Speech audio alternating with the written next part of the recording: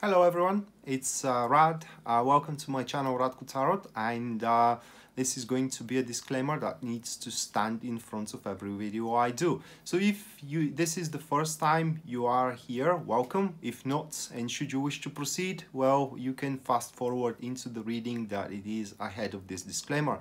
But as a disclaimer, I need to advise you that this is a general reading of the representative star sign, and for that reason, because tarot is very personal divination tool and does require narrative, which in personal readings appear to be your question or the situation that you are describing, the general reading may or may not resonate entirely with your situation. And if it resonates, that's great. If it doesn't, I do apologize for that, but and I wish you the best, you know, with the situation that you're trying to cope with.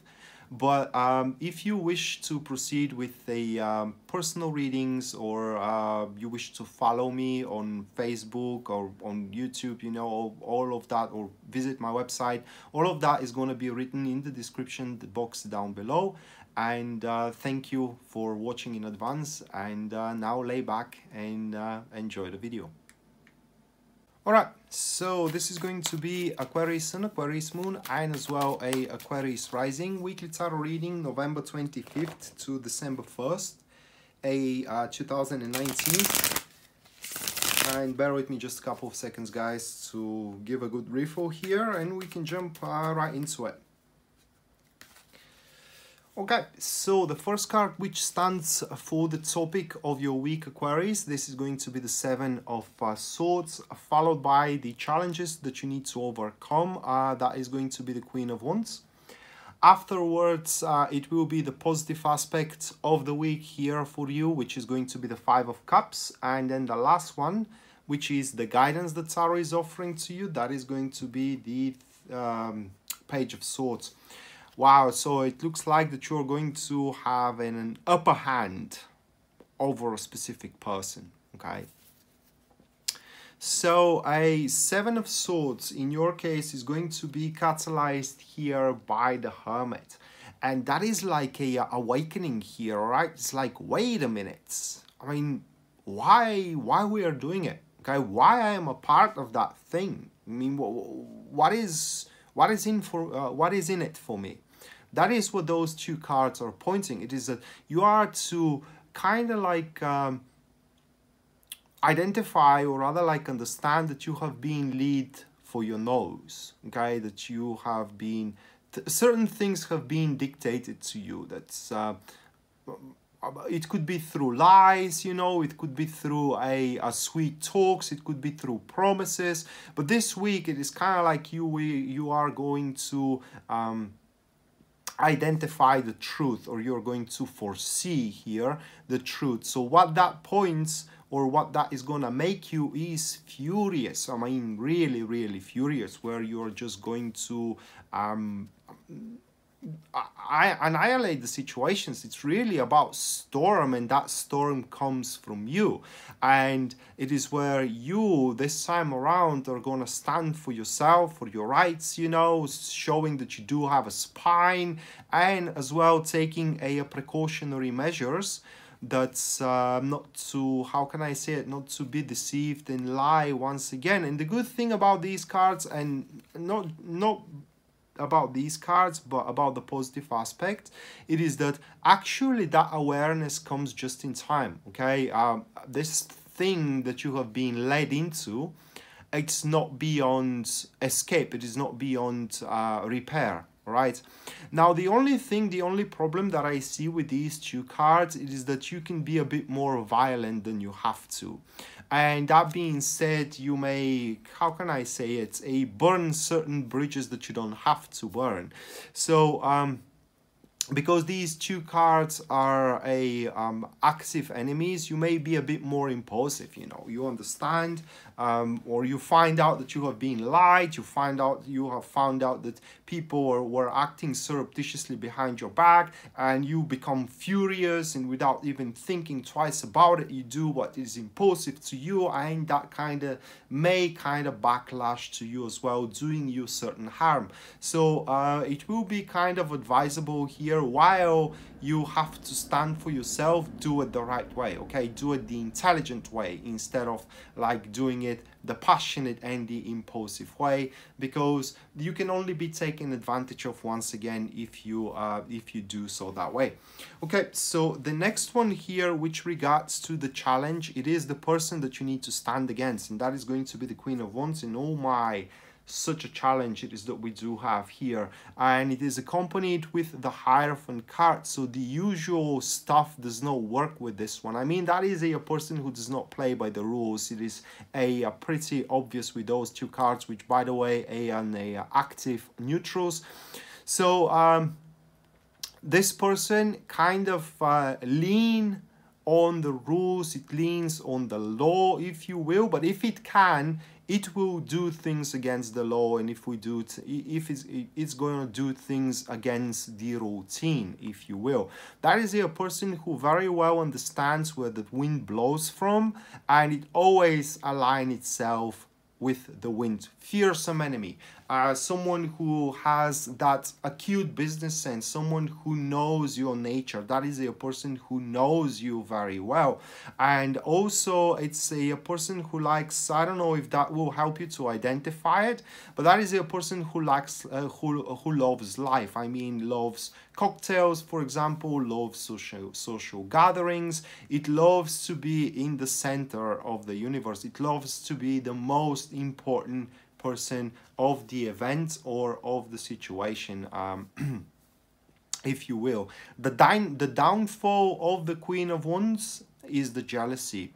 I mean, Queen of Wands cannot stand someone to oppose her, cannot stand someone to be better than her, right? And by you opposing her, that will kind of like swipe her off her feet, and is gonna make her do stupid things. And it is where you take advantage of that behavior and basically take what you have been owned, right? Because you don't have to walk away deprived here. I mean, you can kind of have your compensation. This is what it's all about, to have your compensation at the end of the day, and from there move on to your own personal agenda instead of following other people's agenda. So the other card here, which is the positive aspect, that is going to be the Five of Cups, and is going to be catalyzed here by the Six of Swords. We do have a passive neutrals into this position, and as I said, it is not way too late. That comes from the Five of Cups, because it points that on the plus end, whatever time you have lost being deceived, you know, or whatever disappointment you may have been experienced, these things are just either a partial disappointment or a temporary loss. It's kind of like a temporary setback. You can catch up. And as a neutral, as the passive neutral, Six of Swords is passive neutral to the Five of Cups. It kind of looks like as well that you are going to adopt a very good strategy of how to move on forward from now on. Strategy that is going to deprive your future performance or your future drive, if you will, either career-wise or either relationship-wise, from a risks. It's kind of like you ain't gonna shoot into the dark anymore, or you're not going to trust people that haven't proven themselves that they are trustworthy, and so on and so forth. But the best thing about those two cards is that you will have no doubt whatsoever that you have done the right thing. And on top of it, guys, it looks like that also certain followers are gonna follow you instead of following the Queen of Wands. But you need to have the backbone to stand against her. That is very, very important, because it looks like that right now you are in the shade of the Queen of Wands instead of making your own shade upon you know, certain situations or people. So she is your leader. I'm saying she because it's a queen, but it could be he as well, while you can be a leader for yourself instead. And the last one here represents the guidance that Tarot is offering. We do have the Page of Swords, and it is accompanied with the Eight of Pentacles. Quite peculiar. We do have an active enemies into this particular position. So it looks like that you need to stick on or hang on into your own original thought. Okay, it's kind of like probably up until this moment you have followed this person. It is because you thought that their either idea or their way of thinking, or in generally, you know, how they do things, it is the better way. But it isn't, and you're gonna find this the hard way for what it seems throughout this week. So you have to stick with your original thought, even though you may not find as much support as you want, but there will be a support. You're gonna have followers, all right? And on top of it, guidance wise, it's time to really make the cleaning here. I mean, the spring cleaning, if you will. That being said, to clean a noxious people out of your life, a people that are only thinking for themselves instead of, you know, thinking as for themselves as well for you, or how you both are gonna do something instead of how they are gonna do something on your expense. And as the Eight of Pentacles comes as a active enemy to the Page of Swords, it looks like that you are to abandon certain ways, or rather like you're gonna find the things you thought are substantial not to be that substantial. I mean, these were either alienated resources or alienated goals. They were simply not your thing, okay? And from there, it looks like that we're gonna have reprioritization, or yeah, it's kind of like you're going to prioritize yourself into a different stuff, into different people, into different aspects into relationship, into different aspects into work, and you will be able to redirect your conscientiousness towards a different subjects as well. But based on your original thinking, in your original thoughts, the biggest guidance here, it is that you are going to find out that what you have followed up until this moment was not your thing. And now it's time to follow your thing. Fantastic, a week where you can start thinking of establishing private business, you know, where you can start thinking of how you can negate certain negative influence as well. It's a fantastic week for you, Aquarius, where you can scavenge, how do you say it? Not scavenge, but yeah, it's probably scavenge the situation. Scavenge the situation and simply move on through toward or on the path that you have consciously chosen for yourself. So that being said, Aquarius, this was your weekly tarot reading, November 25th to December 1st, 2019. Hope you enjoyed it and you liked it, guys, and we're gonna see each other next time. Until then, bye.